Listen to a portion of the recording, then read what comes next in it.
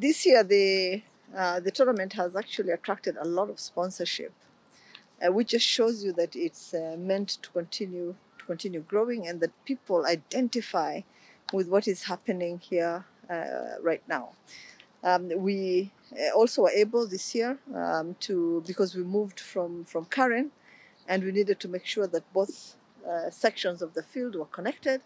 We're able to put up a bridge, and so we're really, really grateful to Kenha, to the entire government of Kenya for putting up that bridge across the road, so that it's easier for the players, together with their trolleys, to go across from one side to the other. In fact, that made a huge difference.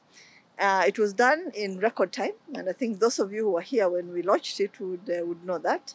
That was done very, very quickly, though the contractor was a woman, and I was happy to announce that very loudly. But she also made sure that her team worked day and night. So they worked 24 hours a day to just make sure that we were on time and that we would launch it before the championship began. But really, really happy to be here. Very, very proud of what I've been watching today, just seeing how well our young players are doing, and hoping against hope that the prize money stays on the continent, because we have players from a number of countries on the continent, including Malawi and Zimbabwe. And so I'm hoping that this time, with what I have seen, that is world class, we will continue to encourage these players so that at the end of the day, among the top 10, we have a good number of Africans from the continent.